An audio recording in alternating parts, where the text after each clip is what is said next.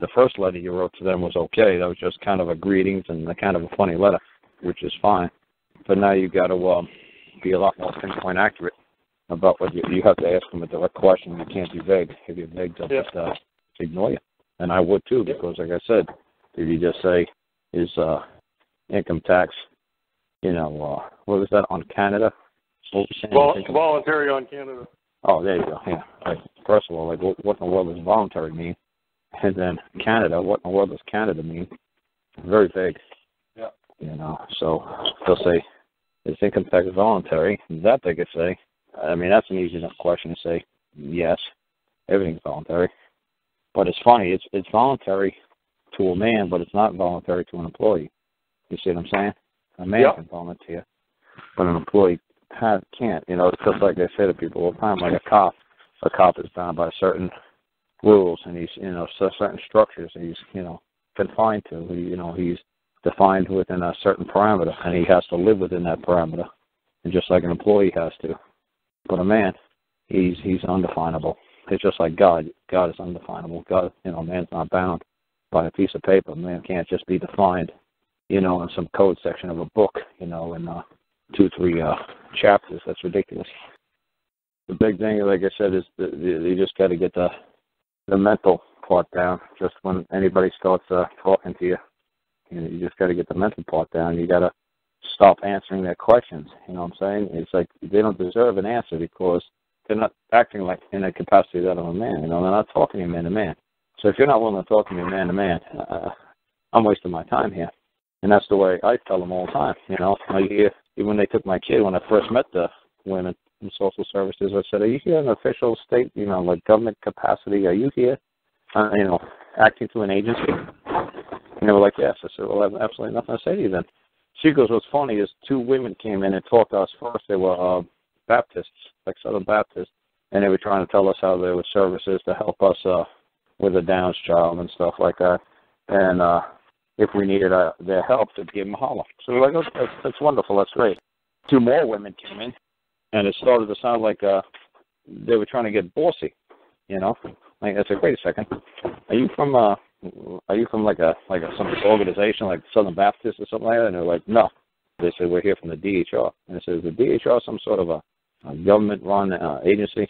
They said, are you some sort of acting as an agent for a state government, an agency for a state government? And they were like, yes. I said, then we have absolutely nothing to say to you folks. And they're like, well, you need to talk to us. I said, I need nothing, and certainly I don't need anything from the state. I certainly don't need anything from you 2 lovely ladies. I said, I need absolutely nothing from you people. When I need you, I'll come knocking on your door. Did you ever get any of them to talk to you as a man to woman? No. That's why I would never talk to them. No, I would never talk to them. Like I said, once they said they're always going to talk to me, as a social worker, I said, talk to me as a stop sign, talk to me as a tree, talk to me as a potted plant then, because you got nothing. I got nothing to say to you because I can't hear you, I can't see you, I can't listen to you. You don't exist in my world. There's absolutely nothing I need from you people. And like I said, it's funny. Under the Social Security Act, and then there's something else there, the Medicaid Act, and in the United States here, and it clearly says in section like 465 and 648 in Medicaid and Social Security Act, I got the exact codes. It said the government cannot solicit services. A man or a woman has to knock on like the social services or Medicaid door.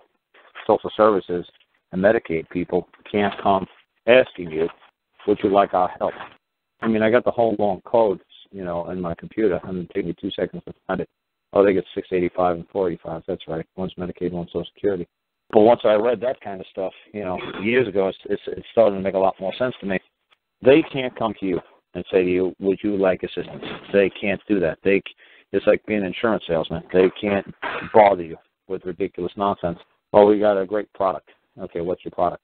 It's called foster care, and we'll take care of your kid forever. Or it's called euthanasia, and since he's disabled and permanently disabled, we'll kill him for you.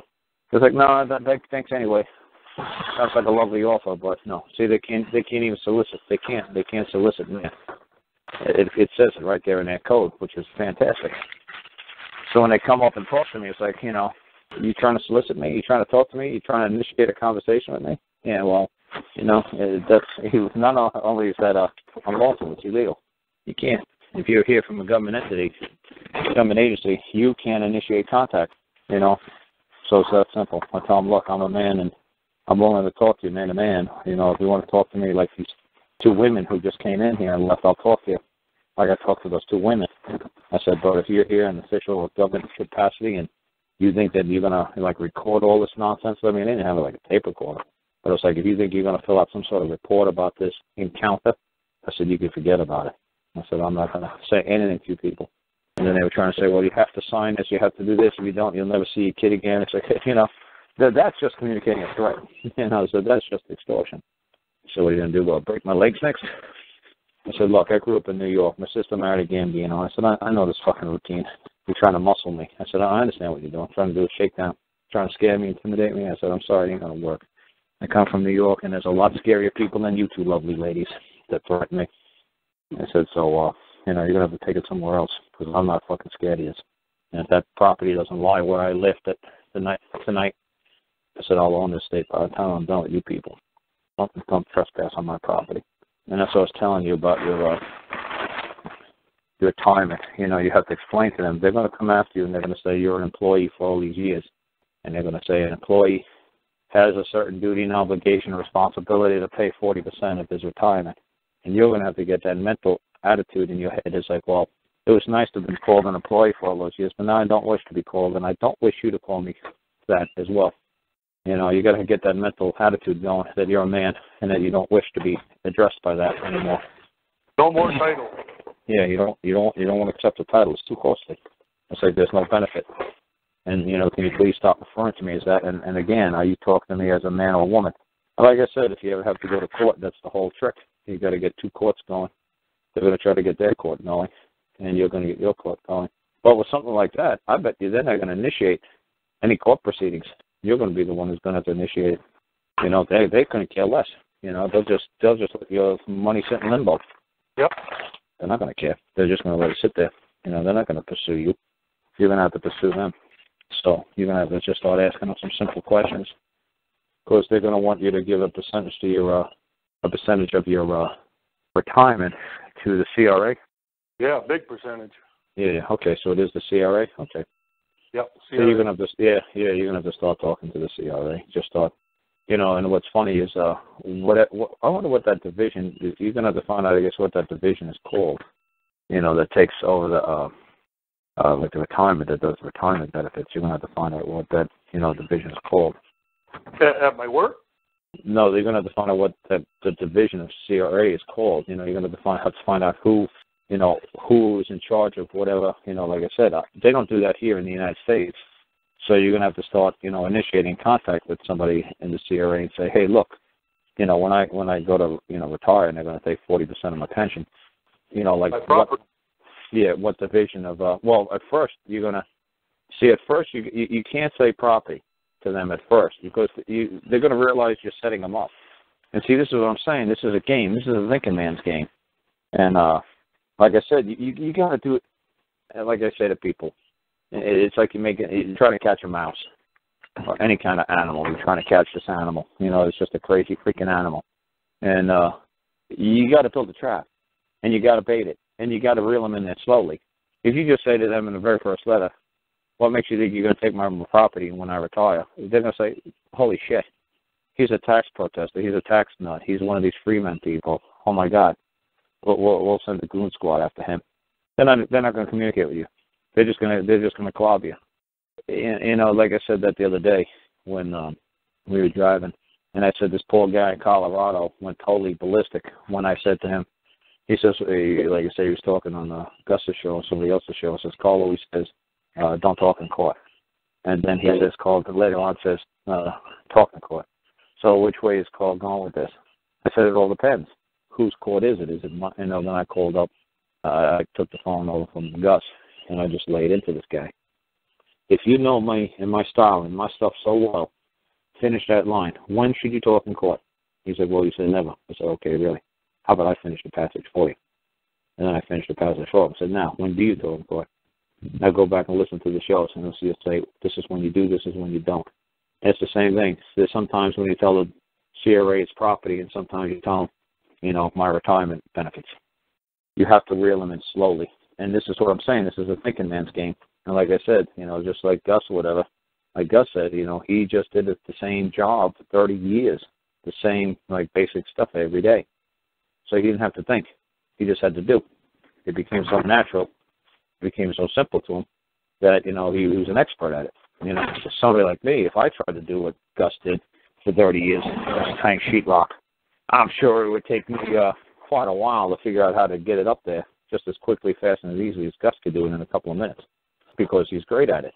He doesn't have to think anymore. It just comes natural. The movements come natural, and that's what's going on with you. You have to think. When do you call it property? When do you don't call it property? Of course, like I said, when you and I were driving the other day, I said to you, it's your property. You got to start getting to understand your retirement package, your retirement benefits are your property. And nobody else on planet Earth can claim them or enjoy them. But obviously, CRA is going to try to claim them, and CRA is going to try to enjoy it because it's considered a retirement package. It's not considered property. So like I said, you're going to have to slowly reel them in, slowly get them on the hook. You're going to have to say to them, I'm planning on retiring soon, and I want to get in touch with the division that takes 40% of the retirement benefits. Can you steer me towards that department? Something simple like that. Yep. You're going to have to slowly reel them in, slowly go at them, because, like I said, you're going to scare them off. You start doing all this shit that it's your property. Like I say to people all the time, it's going to say, they're going to put you in a wackadoo tax protester division. They're going to put you on a special list. It's like, another one of them. Here we go. Another wackadoo. So, because like I said, I feel bad for those people, like a John Fall kind of guy, because he masters the, CRA or the IRS code better than anybody at the IRS can do, better than anybody at the CRA can do. He masters their code, and it goes absolutely nowhere, So, because he tries to say, well, look, in your code it clearly says this, and they're like, did you write that code, John? No. Who are you to interpret that code, John? Are you part of our code division? No. And what makes you think that you're reading that code book in the correct manner? What makes you think? Do we see anywhere on file that you're an IRS agent? Well, no. Did you go to school for this? Well, no. You got a certification or accreditation? No. So then your opinion is absolutely worthless. Zero. Nothing. Nada. It's worse. It's less than worthless. You know what? You're actually wasting our effing time. You're actually costing us money, and you're actually really pissing us off. So would you better stop. If you don't stop, we're going to hold you in contempt of court. You go on and on and on with this crazy, this is what the IRS code says. Oh, really? You open your mouth one more time about an IRS code, and we're going to hold you in contempt of court. And they're like, well, you guys are like, wait a second, that's what we're here about. We're here about to talk about that. No. We're not here to talk about that. You're a defendant. You sit there and take an ass whooping. The defendant he doesn't prosecute. He doesn't come forward. He just curls up in the ball and takes a beating. All he does is try to block the punches. He doesn't go on the attack. So when you don't have your court going at the same time, they got their court going. You just sit there and take a good ass whooping and hope that you survive. You hope they don't put you back far enough, like in football, like over your end zone. But you don't score. You don't go forward. So it's kind of funny how people don't understand that. Like I said, when I was over in Bali and then over in England, how we had to get our own court going. It was like the Crown prosecutor said when it was all over, he says, how in God's name did I lose in Crown Court? He was like, how did that happen? Like, it's never happened in the history of England. How did that happen? I said, the judge warned your buddy a month ago that I was going to be opening up my court, and you guys didn't want to go out in the hallway and talk to me. The judge was trying to warn you. You better go talk to this man, because he's going to have his court going at the same time you guys got yours. And they thought it was a joke. They thought it was a total joke. So that's what I'm saying. You got to slowly, talk to these people and get them just to talk to you, to open up to you, to get you to tell them, names. You just got to start communicating with them and getting their names. Once you start getting their names, you'll have something. You'll be able to call them out later on. But until you get their names, you certainly don't ever use the word property, because it's hard enough to get their names to begin with. I was listening to public radio we have. You know, we had 700 miles to drive the other day. So believe me, I listen to plenty of NPR. And somebody from the IRS came on, and they said they're barely doing any more audits and not really going over the IRS forms like they used to. Like my mom, you know, she's in her 70s now, and all the older people are retired from the IRS, and they just don't have the staff anymore that's competent to do tax audits. So the whole tax audit division of the IRS is falling apart. So they said it's almost impossible to get a name of a worker anymore because there's so few that actually do it. And they say every time you call up on the phone now, you're basically going to get a different worker. You're not going to get the same person who's doing your case from beginning to end. So it's pretty funny hearing this lady coming on and talking about the IRS like that, because she used to work for the IRS, and then some man from Connecticut came on, and he says, I still work for the IRS, and she's telling the truth. He's like saying the auditing division is totally disintegrating. And, you know, the lady was basically saying, you know what, you guys could possibly basically get away with anything you want right now because there's nobody really paying attention. There's really nobody there anymore. Who knows what to look for? So she said, you know, I'm not telling people to go out and, you know, do something illegal. She's saying, but honestly, they're falling apart over there. There are very few competent people who are still employed because, like a month, it's seasonal work, so you could say it's part-time. I don't think she ever made over $20,000, $30,000 a year working for the IRS ever, and so it's pitiful. And like the guy at Connecticut said, he said he was in the Navy, I forgot, for 25, 27 years. He says, and the IRS employees are just as dedicated as anybody that he ever worked with at the Navy. And he says, but they work for peanuts. And he says, you know, just like the guys in the Navy. He says, but they're really dedicated into doing their jobs correctly. He says, they're good people there. He says, but they're totally overwhelmed. They're totally working. You know, he says it's just total chaos down here. So like I said, if you want to get a name, you better believe you better be nice. Because if you're not nice and sweet and charming, and you don't write like that happy letter that you did the first time, that was a wonderful happy letter, and that's great. You write something like, you know, Merry Christmas, season's greetings, da-da-da-da-da. Somebody is definitely going to want to talk to you instead of saying, you know, that's my property and who the fuck are you to touch my shit? You know, say, oh, my God, you did not fucking do that, did you? Now they got you on some crazy wackadoo watch list. It's like, oh, well, you can forget about getting any correspondence back and forth from anybody now. They're just going to send you out computer-generated letters, and they're just really going to F with you. And I don't blame them because, like I said, they got way too much shit to do. And they deal with crazy people, more like tax protesters. And they're like, oh, no, we're not dealing with this guy. We're done. Just throw him under the bus. So, like I said, you know, before you just send letters out, just, you know, we'll just do a little bit at a time. At least you got a little bit of time before you're going to make a claim for it, you know. Are you still there? Yeah, yep. Okay, I don't know if I lost you. No, I was thinking, like all the way here, listening to you, I was coming up with all kinds of for writing letters.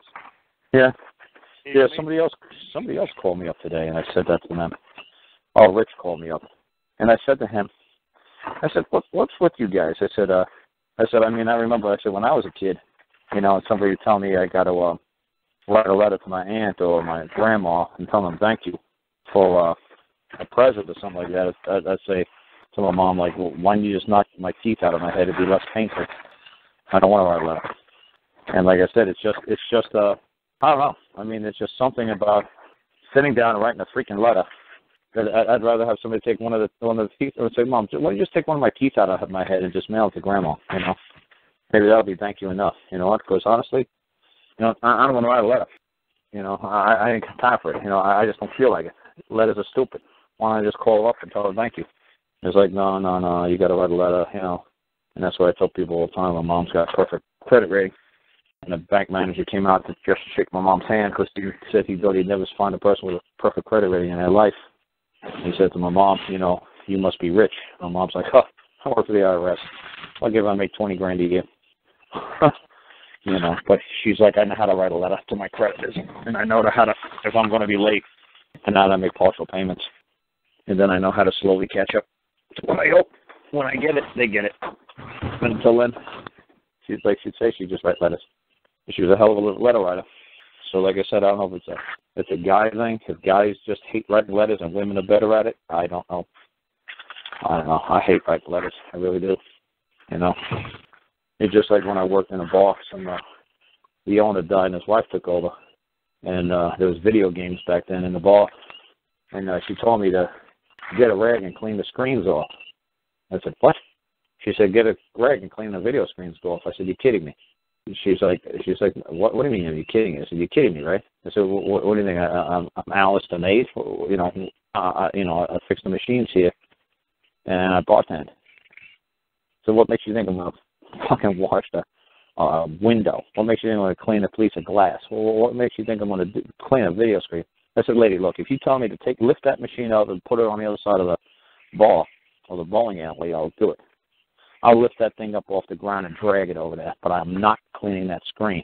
If you say, look, take 2 seconds and wipe the screen, or take 3 hours to move it on the other side of the building, I'm going to take 3 hours to move it on the other side of the building. I am not cleaning the screen. I ain't doing it. I'll quit. I ain't doing it. She's like, you kidding me? I said, no, I shit you not. I will quit. So like I said, that's the same way I feel like a lot of these guys are calling me up on the show. I was talking to the guy a little while ago. Guy Rich was going to come down and help me. And I was like, you were here last week and you still haven't wrote that letter? And he's like, no. I said, look, you got contempt of court hearing next week, right? Yeah. I said, all you tell them is you just write a nice little letter and say, oh, geez, I was in matrimonial court. I'm sorry I was talking out of turn. I'm sorry I was using phrases that were not recognized by this court. I'm sorry I was talking, in terms of common parlance when I should have, I don't know the specialized meanings in, your terms of art. So please forgive me if any trespass or any delay or disturbance I caused to the court. I said, I told you this like a freaking week ago when you were down here. I said, you haven't wrote the letter? He's like, no. So I said, obviously I shouldn't waste my time looking at my email because you haven't sent me anything yet. He's like, no. He's like, well, I'll come down tomorrow and help you move stuff. And can you help me, sometime tomorrow? I said, yeah. When you get ready to go home, go to dinner with me and at Berkey's restaurant, and I'll help you write something. I said, but this is ridiculous. I said, it's like a 3-year-old. I said, tell you, write a letter, and you ain't writing your letter yet. And like, eat your peas. I'm like, you're pushing them all over the fucking plate. Just eat the damn things. And he's still dicking around. I was like, what are you doing? Well, I just wasn't sure what to write. I said, write any effing thing. Just pick up a paper and pen and start scribbling. Start doodling. I don't care what you got to do. Just send me something. I said, because if I drop dead and die, you just can't find me no more. I just don't feel like doing this no more. I'm not court ordered to do this stuff. If I don't feel like doing it no more, I ain't doing it no more. I mean, I didn't do it for what, 3-4 weeks? Did it break my heart? Nope. Did I say, oh my God? What's that? It broke everyone else's heart. We all missed it. Yeah, but that's what I'm saying. It's funny. It's like I say, oh, glory to be God, man. Glory to God, whatever. I'm back. Hey, it's been a long 3-4 weeks, whatever. I'm so grateful to be back doing the show. Like, yay. Yeah, right. I mean, I'm out here, where I'm at, next to the side of the fence. Here, just pulling stuff off the side of the fence right now and sticking them in containers to get ready to move them all. So I'm not really concentrating on like what I'm saying, but I do pretty good, But it doesn't take a lot to do this stuff because I say it so many times, the same stuff. Just write the freaking letter. Just pick up a pen and paper and start freaking writing. I don't see you sending me anything. And like I said, there's a lot of crazy shit I see coming out of Canada. There's a guy named Chris and a guy named Mike, and people are getting in trouble from the government or the crown or the courts because the letters that they're writing are way too effing violent. So using words like cease and desist. So I said, what in holy hell possessed you to write the word cease and desist to like a government entity? What possessed you to do that? He's like, well, I've seen you do. I said, okay, when do I do it? When it's whose court? My court or their court? When I'm the plaintiff, when I'm the claimant, when I'm the mobbing, or when I'm the defendant, or when I'm the respondent, or when I'm the affiant? When do you use the cease and desist? He's like, oh, I thought you did. No, dude, you don't effing tell any man, and you certainly don't tell an agency, and you certainly don't tell somebody with a gun and a badge to stop doing something. You could say to them politely, do you realize what you're doing is causing me great harm? And I know you're a lovely man or a lovely woman who works for this lovely agency. And I know this lovely agency did not send you out there or define your title or define your role or make you a character to be one of that who causes harm to man or woman. And I know you wouldn't wish to do such an act. I believe you people might call it cease and desist. But I'm just asking you kindly, if you realize what you're doing, can you please, refrain yourself from doing it any further? Thank you. I'd really appreciate it, and God bless you. I said, is there some effing reason? Because you Canadians are so sweet and nice. Everybody knows you around the world. Said you're very nice, sweet people. Is there any reason why you got to act like a lawyer and be a shithead and talk violently? All of a sudden, you forget how to be Canadian. All of a sudden, you forget how to be nice, and you start talking like a freaking lawyer. I'm like, what? Does it impress you to be a lawyer? Does it impress you to be a tough guy? The world ain't impressed by a tough Canadian. It's just be nice. Just be sweet. Just be pleasant. Just be freaking happy. I mean, like a New Yorker, we're just known as being grumpy and, miserable, arrogant, whatever. And Canadians are known to be sweet people. So is there some reason why you lose a hell of a quality when it comes to working with the government? When it will work in your great benefit, you people are beyond nice. And I don't mean being a fool. I mean just to be sweet. And like that letter that you wrote to them was fucking typical Canadian. Season's greetings, happy holidays to you and yours. Yay. Show me a freaking Canadian. Yeah, that was lots I got. Yeah, but when I told you, I said, when you draw a picture of Santa Claus on there, maybe a snowman and a couple of elves dancing around. You thought I was kidding. You're like, oh, you're being sarcastic now. It's like, no, I'm not. Work your strong point. Your strong point is you're freaking nice. You're friendly. You're pleasant. You got a good temperament. Work it up. Don't use one of your one of your strengths. There's nothing wrong with that.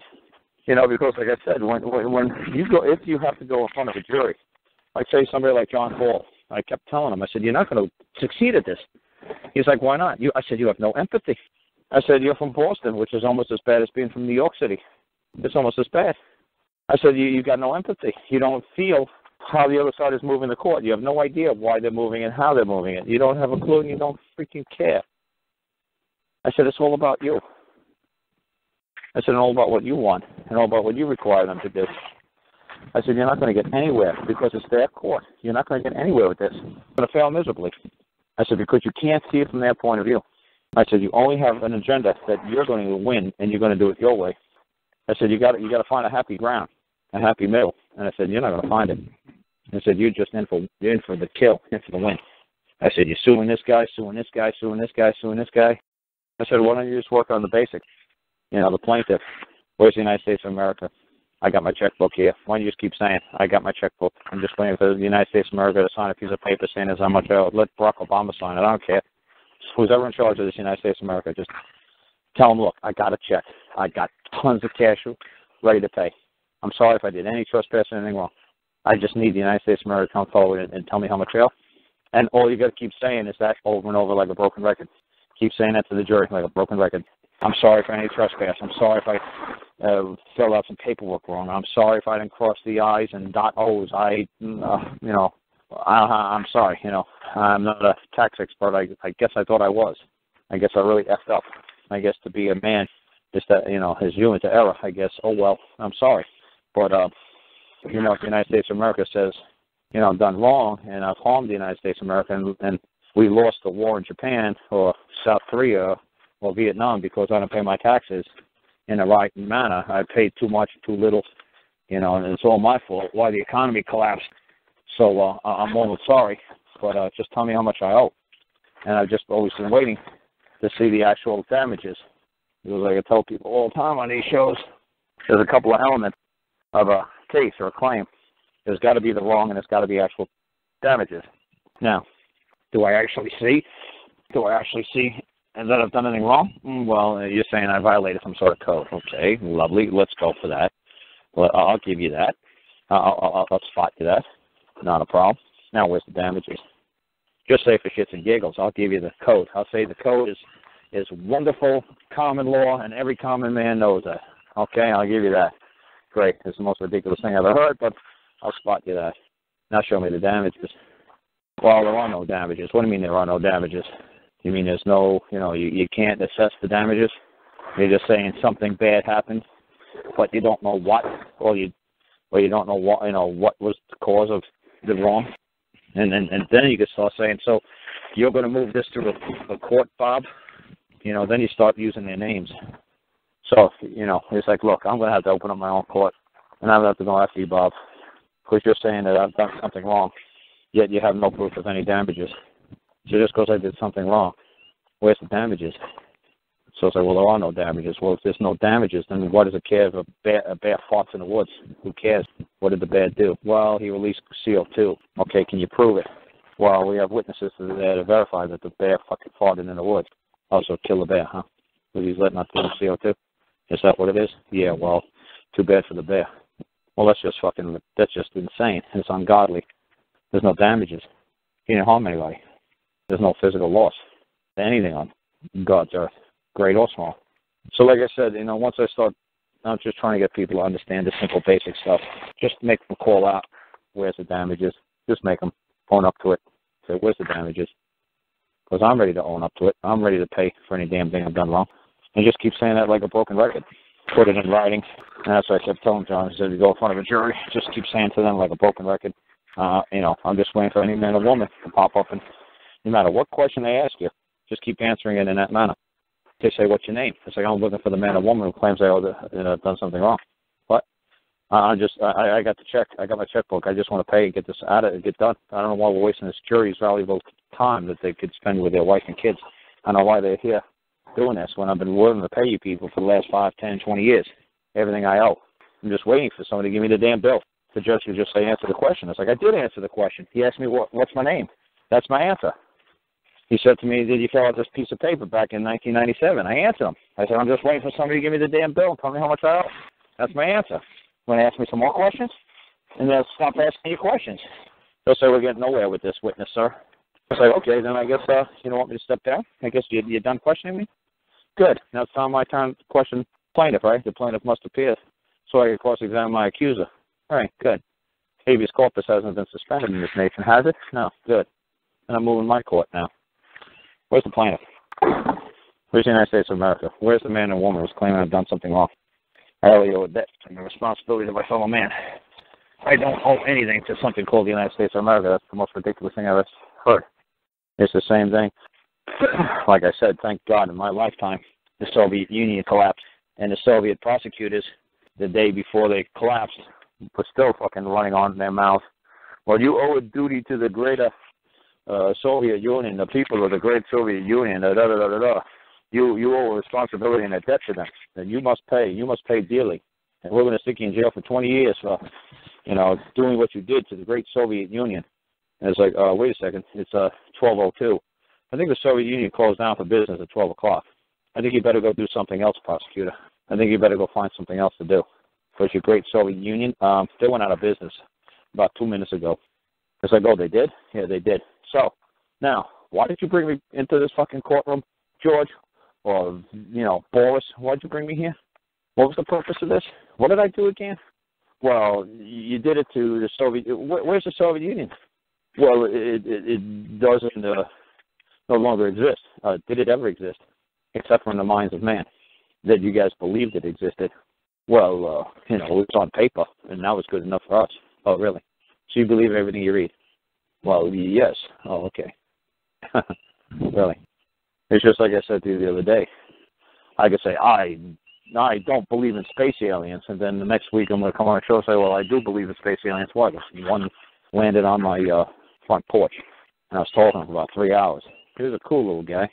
Now I believe in him. And then somebody's going to say, Carl, you fell off your porch the other day, and we found you unconscious. I said, oh, okay, then I don't believe in space aliens again. So it's ridiculous to say, well, are you basing this on a belief? Are you believing there's something called the United States of America? Where does it exist other than paper? Show me. Where does the Soviet Union exist other than on paper? Show me. Because when the great Soviet Union disappeared, are you telling me the biggest nation on planet Earth that takes up 10 time zones with a freaking million or billion people on there, are you telling me they just disappeared? No, the nation didn't disappear. The nation is the people. Some stupid name that they called the political beliefs, of political philosophy. It's like saying the great democracy of the United States of America. So what? We're the great Democrats. The Soviets is just like a political party. Like, yeah, so what? Well, the great Republicans of the United States. You cause great harm to the great Democratic state known as the United States, or the great Republican state known as the United States of America. Yeah, and show me the actual damages. Show me. How did I damage the United States? Did their Constitution go away? Did their agencies get disrupted? Was any of their members of Congress or Parliament interfered with? Did somebody in Congress or Parliament not go home with a nice fat paycheck? He goes out and pays something? What? And like I said, it's funny. Out of all like the civilized countries, they were saying like the United States is like the only country that puts people in jail for not paying it, like taxes, like paying on that debt. Like Russia didn't put people in jail for that. China doesn't put people in jail for that. France don't. It's pretty funny that like we're the only nation that does that. We put our own people in jail because of a debt. It's like, oh, that makes sense. Let's pay $100,000 a year for prison guards and everybody else to support this guy. If he's got cancer, well, we got to give him cancer treatment. That makes a lot of sense. That's how she can clothe this freaking guy because he owes a debt to society. So, let's put him in jail so he creates even a bigger debt to society. How's he paying society off by taking another $100,000 a year from us? So we can support him, house him, clothe him, feed him, give him health benefits. It makes no sense.